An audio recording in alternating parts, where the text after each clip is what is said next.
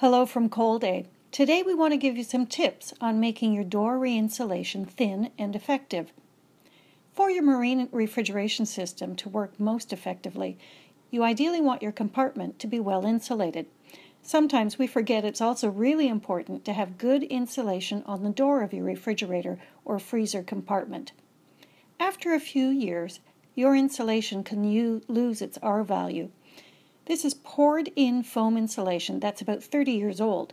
It's deteriorated, and probably has been for many years.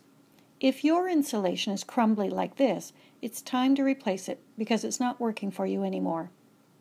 The first thing to do when you start re-insulating your door is to remove it from the box or counter. We suggest putting strips of masking tape over the entire lid top so that when you turn it upside down and start working, you've protected it from getting scratched. If you're working on a refrigerator compartment, you know it's ideal to have about R30 insulation in the box itself and about R20 in the door. A door usually needs to be thinner, and adding insulation increases depth. For R20, it's just fine. If you're working on a freezer compartment, ideally you want R40 in the box and R30 in the door. So, with your door lid upside down, carefully cut off the insulation compartment enclosure. We used an electric cut-off saw. Sometimes there's screws or nails you'll need to cut through, so use a blade that's good for steel or wood. This is what was in our freezer door. As you can see, it's not very thick.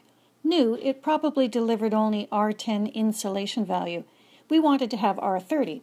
So, to get this in a relatively thin space of the door lid enclosure, we used aerogel. This is what it looks like. It comes in sheets. It delivers R10 per square inch of depth. So, we built our new enclosure to attach to the old door lid. We cut out 4 sides of thin particle board and used a quick set epoxy to glue them slowly and carefully piece by piece to the lid, making sure it was level and square to fit the opening. Because our lid has rounded corners, we used pine quarter-round moldings for the corners. Now, aerogel is hydrophobic. It doesn't absorb moisture, but to be really sure nothing inside the door lid could get moldy, we taped in 6mm poly vapor barrier using vapor barrier tape.